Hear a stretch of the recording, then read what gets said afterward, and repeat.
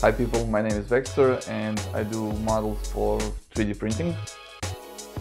Today I'm gonna show you how I model stuff inside Zbrush, and I'm gonna use XP Pen Artist Pro 15.6 for that. I got the device a month ago and so far I can just say that I'm really loving it. So this is gonna be a two-part tutorial. We're gonna do something from Sphere. I will quickly add some details just to show you how everything works, and in the second part we're gonna add fur, hair, stuff like that, so stick around. Today I'm gonna try to make orangutan, and first thing that I usually do, I usually start modeling from Sphere, but this time I'm gonna make it slightly different. I'm gonna use few different subtools to create a face. So right now I'm just gonna quickly do the basic shape. I'm gonna make this top part a little bit smaller, and yeah, this looks great. So I'm gonna add another subtool, another sphere, and I'm gonna use this part for the mouth and for the nose area. Like I said, I could have done this as one subtool, but sometimes I like to experiment. I like to look at faces through a bunch of simplified shapes. And when I was looking at references of orangutan, I've noticed that I can do it with two spheres and basically one cylinder, and that's gonna be a good start. So I'm going right now with that. Like I said, it's how you like to do stuff. I could have just applied a bunch of clay on top of one subtool and smooth that out, but this is a nice experiment. So now I'm choosing the third subtool, which is this cylinder, and after I position it, I'm gonna quickly adjust the shape. So I'm gonna use the move tool to do that. Some people like to use snake hook because they just like the style more. Now I'm gonna smooth this cylinder. I'm gonna hit this sculptress button, and that's a really neat feature in Zbrush. And now you also have it inside Zbrush core, and it's a great thing. It's just applying more polygons to the part that you're smoothing out, instead of just arranging actual polygons that you already have. And now I'm gonna go into geometry, and I'm gonna hit this Dynamesh. So I need to hold shift and make square, and then I can smooth everything out. So this looks like a decent start. Now I'm gonna carve nostrils. Just looking at reference images in the other monitor. Somewhere like that, yeah. And I'm gonna also make the mouth somewhere here, yeah, that's fine. Great thing about Zbrush is that you can really adjust everything how many times you want until it just feels right. Right now I'm just carving holes where the eyes are gonna be, and you can see that every time I do that I smooth everything a little bit.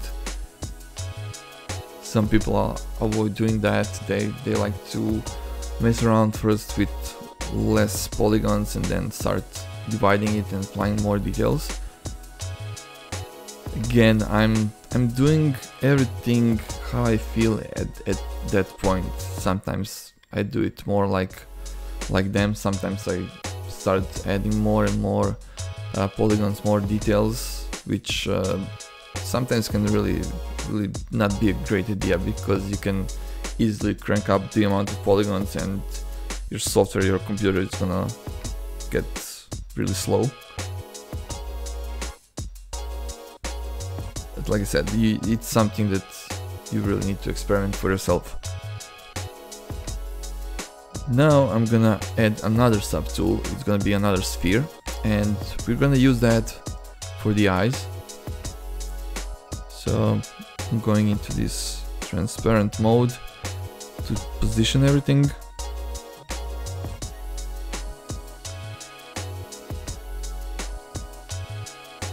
Okay, this looks kind of fine, and we're gonna mirror it and press X so we have mirrored image, so we have symmetry turned on. Why am I using it like that? Well, you can make your eyes on the subtool that you have already created, but I don't suggest that, because if you try to move anything, you will affect also the shape of the model's eyes. And trust me, you don't want to do that. Shape needs to be perfect, rounded, and in this way I can change one subtool and eyes are gonna stay the same, and you just have a better control.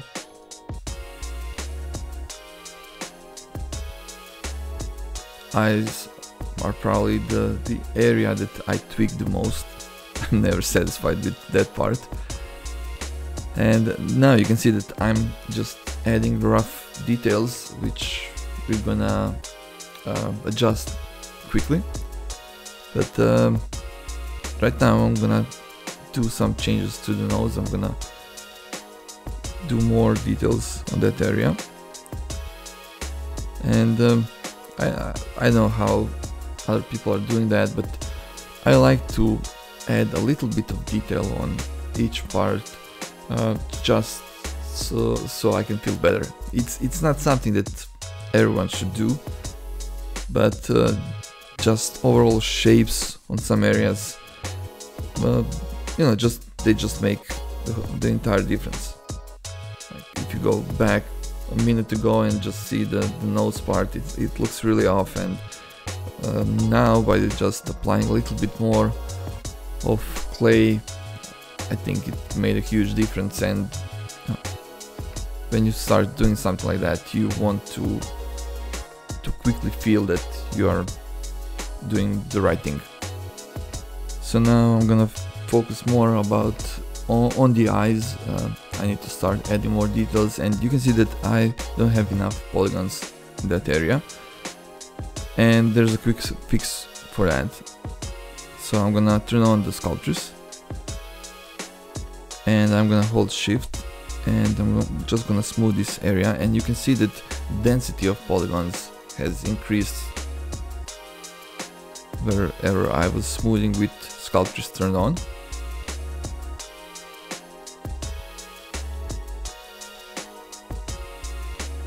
So this means that I can add more details on that area. And I'm still keeping a low amount of polygons on the rest of the model, because if you just do the subdivision, it's gonna add more polygons on everything, and you can quickly have a lot of polygons. But you really don't need polygons everywhere, and later I'm gonna show you how you can evenly spread out everything. So now eyelids look much better, and I can start adding parts, and you can see right here that this part has more polygons, and I can make smooth line, and then it hits the area where it has less polygons, and you basically cannot add any details. Just to quickly explain all the subdivision. So if you go here into geometry, and you can hit divide, and it will add a lot of polygons on the entire model. So now you can see that there are much more polygons than there were before. Also, shortcut is Ctrl D, and you can still see that around the eyes, nostrils, where I was using sculptures, I had more polygons, but now I want to adjust everything. I want my polygons to be evenly spread, so I'm hitting zero measure, which will use all the amount of polygons that I have, these active points, which is 1.7 million right now, and it's gonna try to evenly spread everything and delete unnecessary ones. And now you can see how everything looks much nicer and evenly spread out.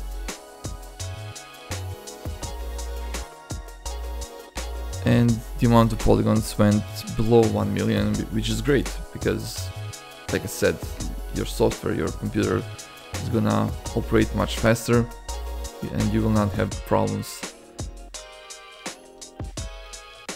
And now I can start applying more details, and you can see how lines are now looking great. But I'm gonna quickly adjust the intensity of my brush, and because these lines are really harsh, and it's great for 3D printing, don't get me wrong, but I want to be able to make it more organic, so I'm gonna just lower the intensity and do more passes on each line to give me better depth. And you can also adjust the strength of each stroke you're applying directly from your graphic display. I prefer it this way. Now I'm gonna turn off the symmetry because I want to add some lines here, and the areas that are connecting, it's never good to do any kind of symmetry because that is gonna be visible. And when you're doing faces, it's really important to break the symmetry as soon as possible. For example, if you take a selfie and then you cut one part of your face and mirror it, your face is immediately gonna look off, because none of organic stuff in life is not perfectly symmetrical. And by just applying few changes to your model, you will see that everything will just look more organic, much better than when the symmetry is turned on. So now I'm gonna use them standard just to apply more details and make the separation between some parts, like the nose. And I'm gonna make this cut in the middle.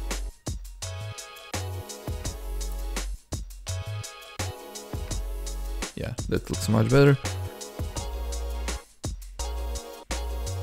Okay, this is going in the right direction, and now I'm gonna tweak the eyebrows. I want some kind of different, I'm searching for some kind of different expression, so I'm gonna lower the eyebrows. I'm gonna make this face slightly older, a little bit sad, and I've masked the part around the eyes, so I can just lower everything. Also, this part needs to go a little bit out. One of the things that you need to do a lot when you're 3D modeling is you need to rotate your model as much as possible. You can't just sculpt from one point, and because you will get surprised. For example, if I just sculpt everything from this point, it's gonna look fine until I rotate the model, and that happened to me a lot of times. I can then see that everything looks completely different, especially if you're doing, for example, human faces. And one of my friends explained that in a really great way. He said everything looked great from the front, and then I rotated and it looked like it hit the wall. And it's true. So rotate your model as much as possible, look from every single angle, and you will spot much faster what's wrong with your model in that way.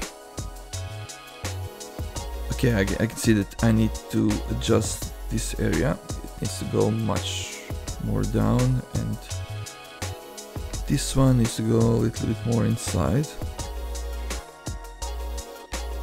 Okay. I like this face already.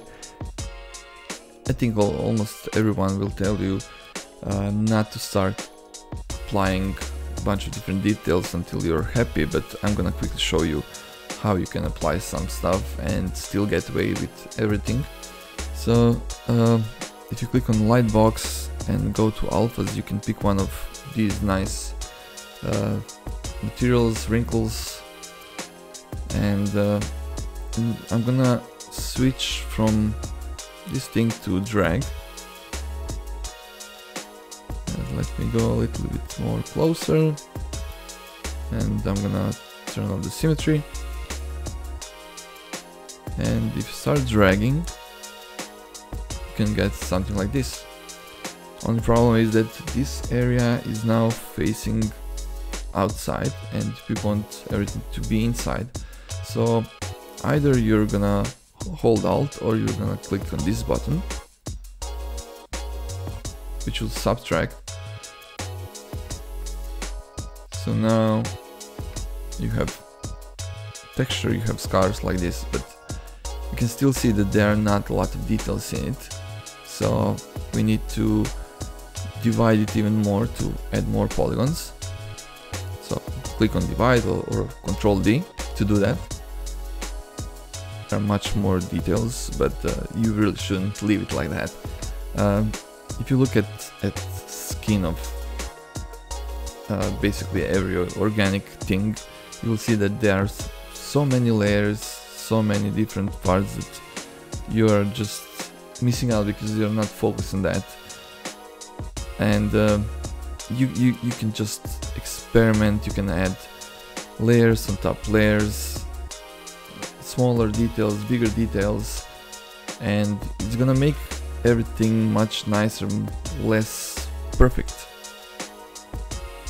So now I'm just applying a few of those and smoothing them out, because that's gonna be just my basting. Don't forget that I'm holding Alt all the time. Also another option where you can basically use this alpha and spray on your details. It works in a lot of cases, sometimes not, but if you click here and you click on spray, and I'm gonna increase the size of my brush and decrease the intensity, you can see that now I'm painting some sort of a texture, skin texture on top, and I'm using exactly the same alpha that I've used for the bigger areas, and yet it looks completely different. And again, I'm not applying details at this point when I'm sculpting stuff. I think this is way too early. I would rather apply more.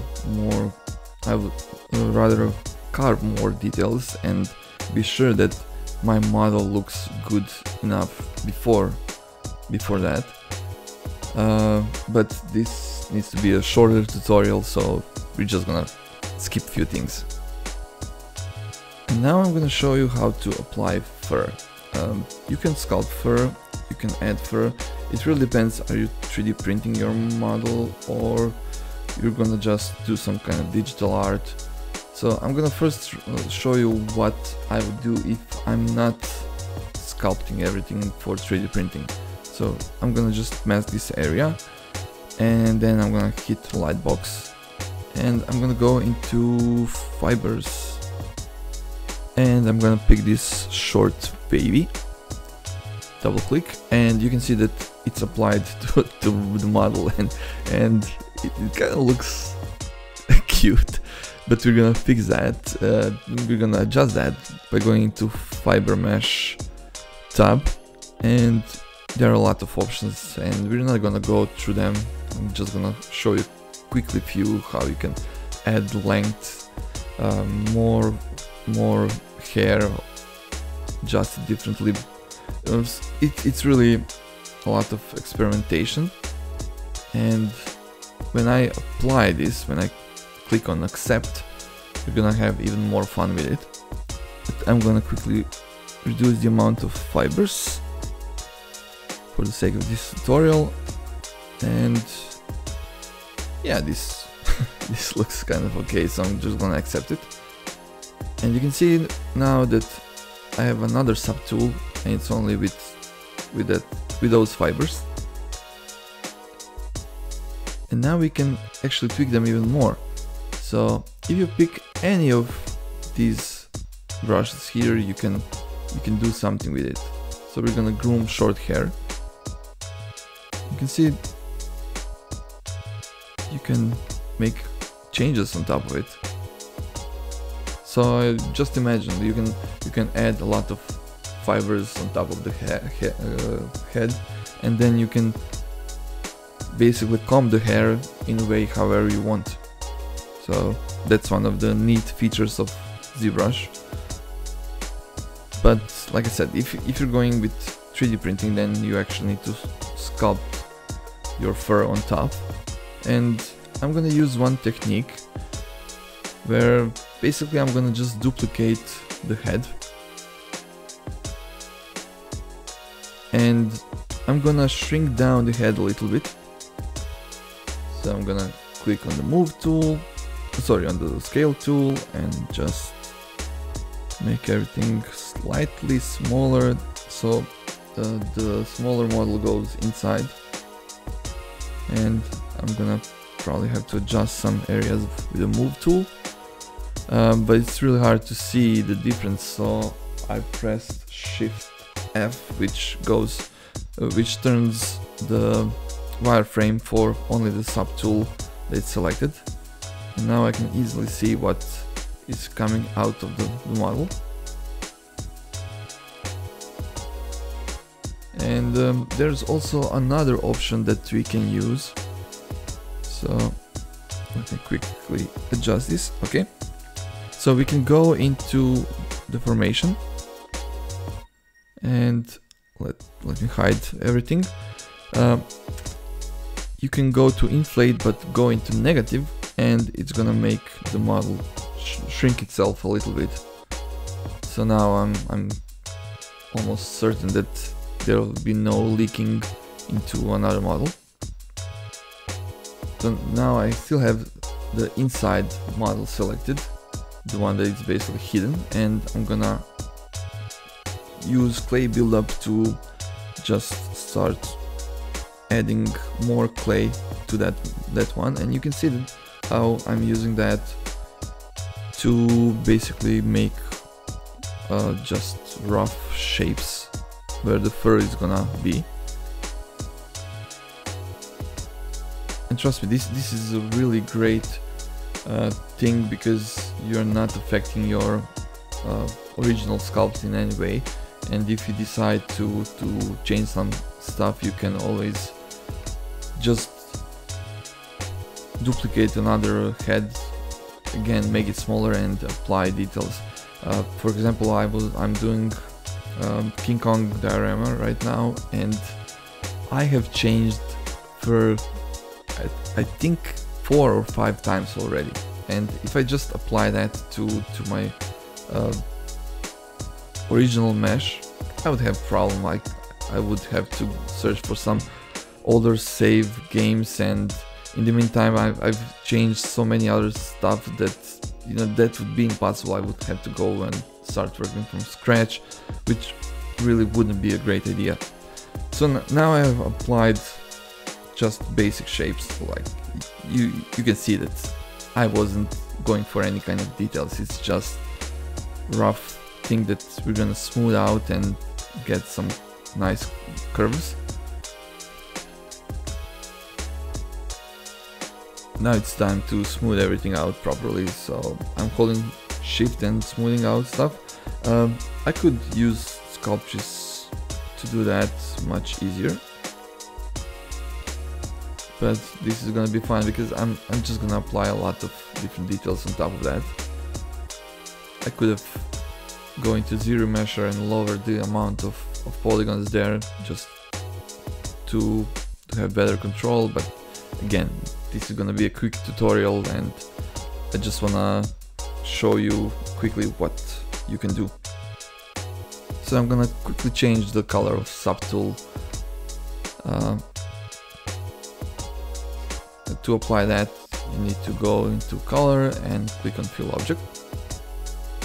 One thing that is confusing everyone is it looks like everything is changed and painted in that color, but if you go into the slider and move it all the way up, you will see that only the subtool that was selected has the actual color applied. So now I'm gonna use one of the tools that people don't like that much. It's I think it's pronounced rake, and basically I use it in a specific way, because if you just use the default version, and I'm gonna quickly show you how that works, it's not gonna look great. Like you will see a lot of steps and weird cuts, and it just looks awful. But if you lower the intensity, then it's gonna look much better. It's not gonna look that ugly. And keep in mind that again I'm gonna smooth stuff, and I'm just applying these for variation for different texture look. And also I like to use it because towards the edges you can really do different variation that is gonna look nice. Also you can get online a bunch of different brushes for the hair, for the fur, which work also great. And you can apply them in the same way as we applied textures on top of this orangutan's face. Another tool that I like to use is also Damp Standard.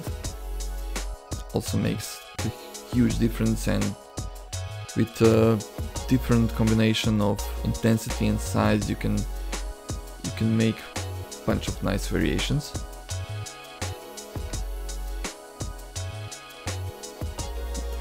There are few mistakes that you can see here, but they'll soon be gone, because I'm now smoothing out everything, and you can see there are just tiny parts that have actually stayed. And later I'm gonna use this rake tool more aggressive. I'm gonna use bigger strokes like that, and I'm following all the lines that I've made with clay buildup, because you constantly need to go with the same stroke, because if I start doing something that's going the other way around, it's gonna look weird, it's gonna bend in different ways, and some of these mistakes we're gonna quickly fix by smoothing out stuff. I don't know why actually that happens, but if you go on top of that again, you can quickly fix it. We're gonna smooth everything a little bit more. Okay. And we're gonna go even more aggressive on this area.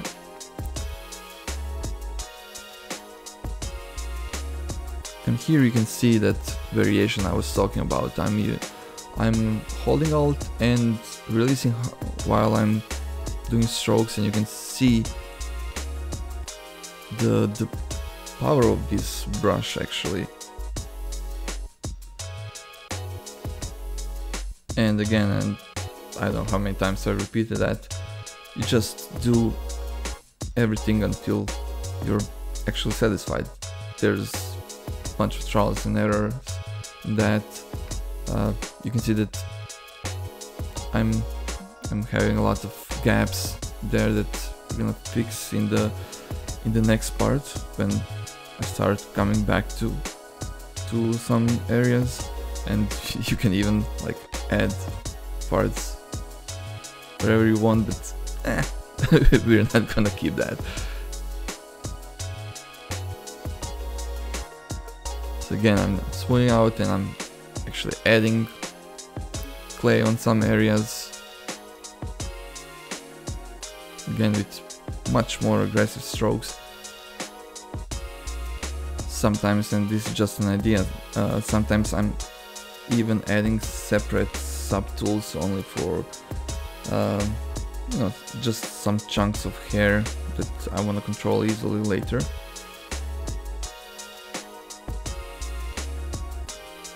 And I'm gonna adjust the beard, or whatever that thing should be called, because it needs to be a little bit bigger. And you can see that I'm not using symmetry at all anymore at this point.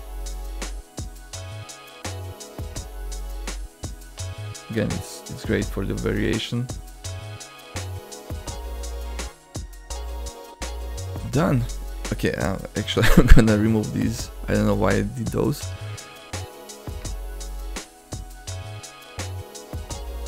Yep, and that's how I do these kind of models in Zbrush. I really hope you have liked this tutorial and that I was able to teach you something new. Like I said, whatever you do, just keep working on it until you're satisfied.